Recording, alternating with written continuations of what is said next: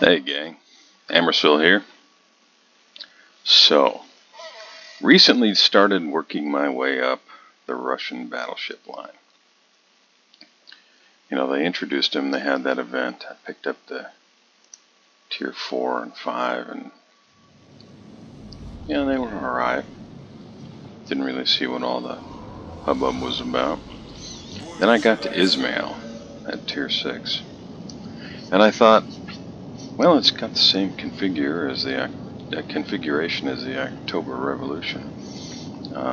So I'll just pull the captain out of that, put him in there, and had what, for me as a DD main, was an unexpected level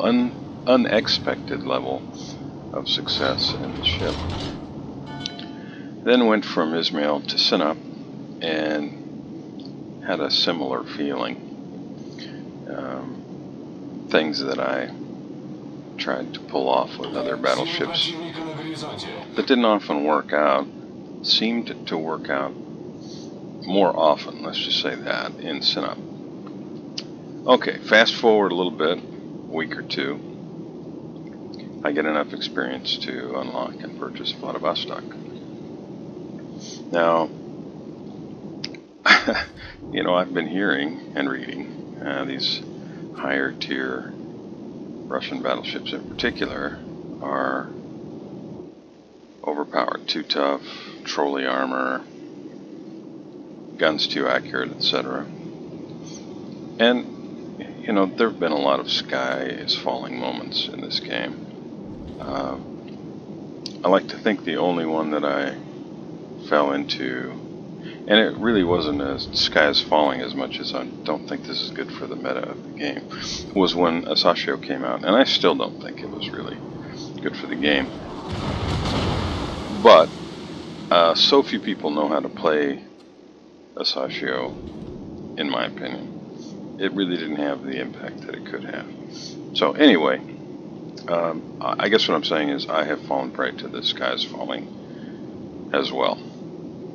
But I really wasn't feeling that way about the Russian battleships. And then I unlocked the Vladivostok.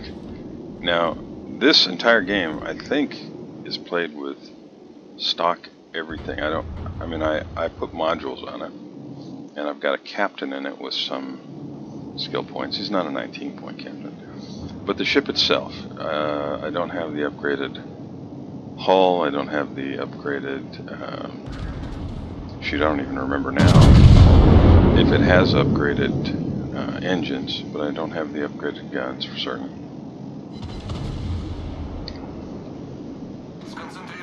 So this was, you know, maybe my second game, I think, in this ship. First game was on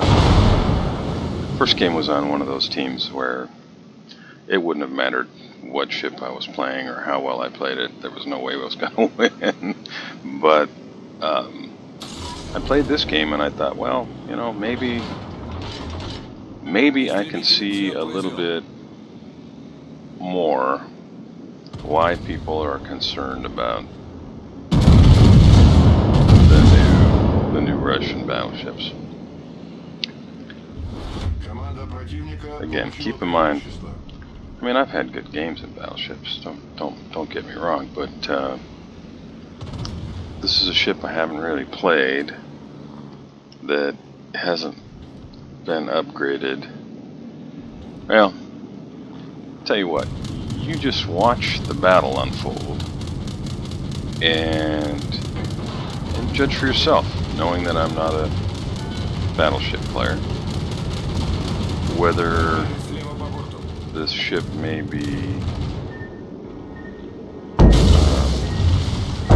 trying to think of a tactical way to say it, but I can't, so overpowered. I guess that's it. It's very fun to play. You know, it's a gas to play. I can see why people enjoy playing them, but you know, to me at least, kind of the same as the Smolensk.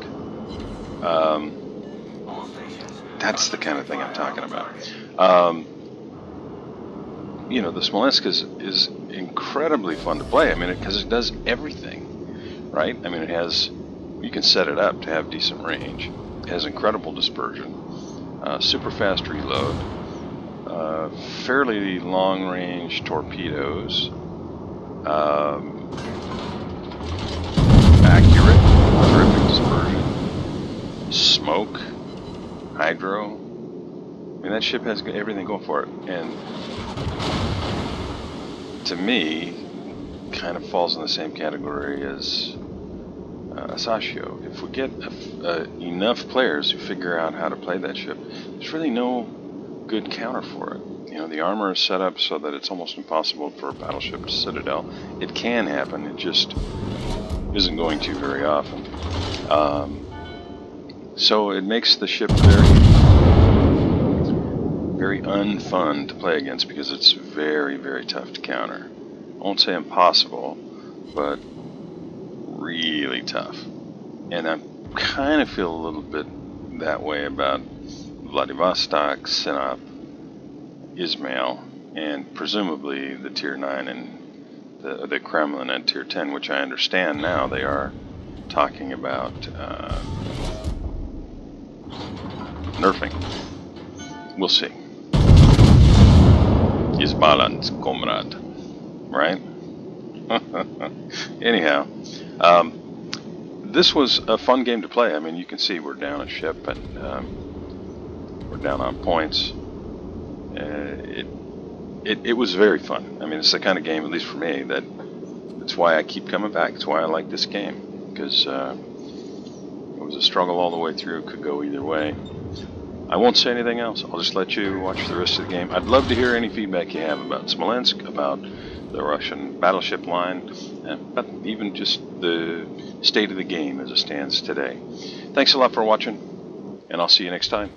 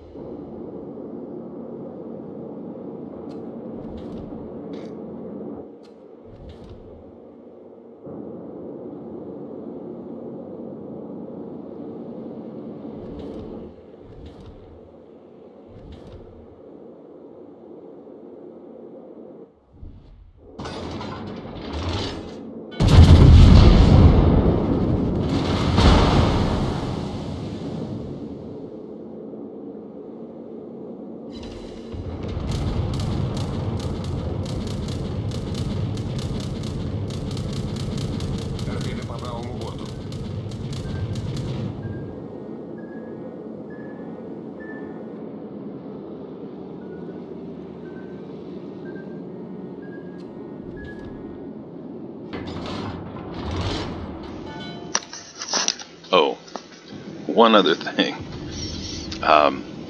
Right now, the enemy team only has the Gallant and the Asashio. The fact that those torpedoes stop short tells me we've got the Gallant on this side. I know where Asashio's at. I can see it on the minimap.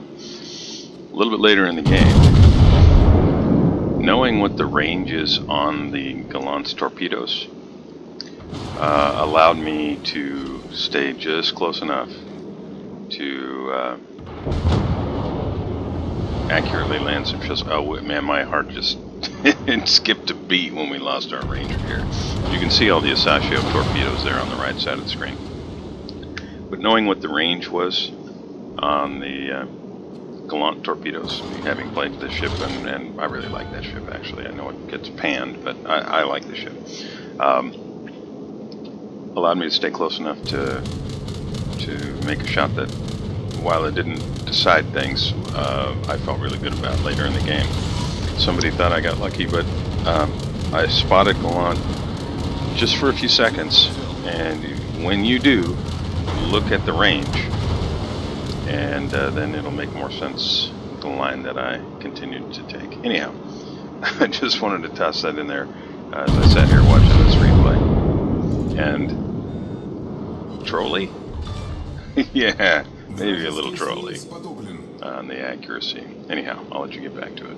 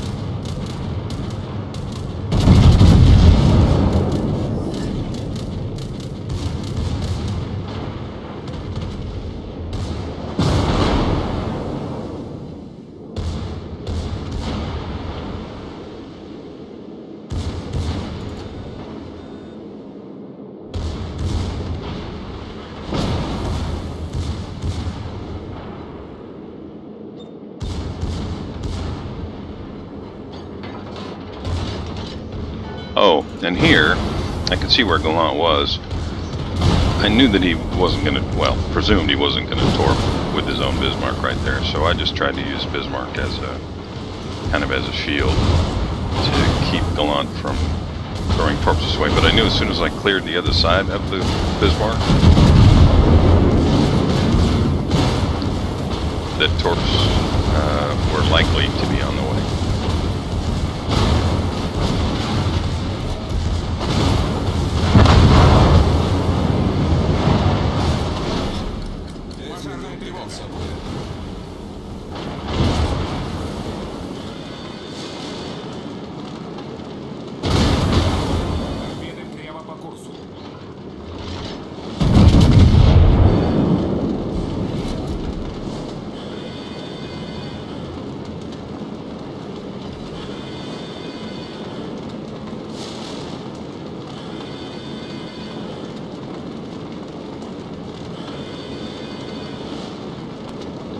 And that's why I turned in, and my hunch was correct. I was able to avoid the torps. And now, it's just that Gallant and their CB. We managed to pull this thing back from what seemed a likely loss, and are now in a position, potentially, to be able to win. Our Nagato, he had a great game. Couple of well, you know, I guess the term would be kill steals. I mean, I'm always glad that any teammate puts any enemy ship under the waves. I don't believe there is such a thing as kill steal. It's just he might have saved me from getting broadside Citadel. You just never know. But he,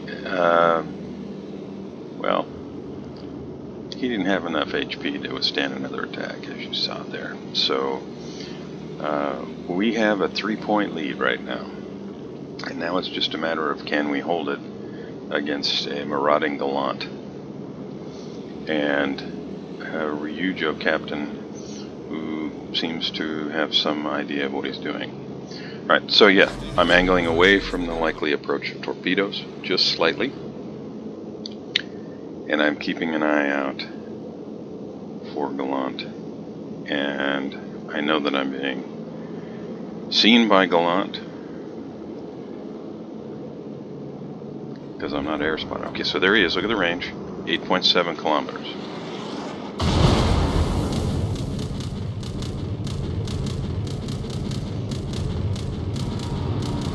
That means I've got not a whole lot of room to work with, but some.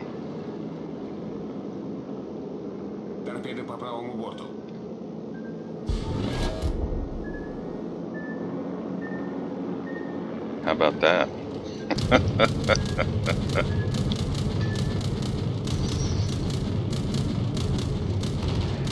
I was pretty proud of that. Somebody commented here, it'll happen. There it is.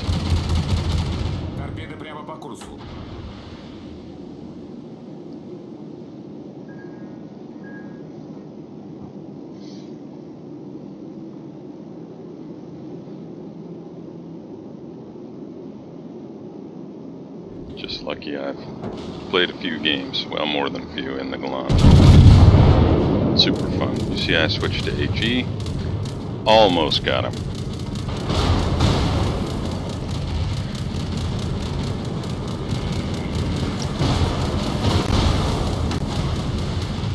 Well, I know I said I was going to shut up and let you watch the game, but there were a couple things I had to add there. Anyhow, at this point, we have still 3-point lead. Not much time left, but still could go either way. Under constant air attack, I will.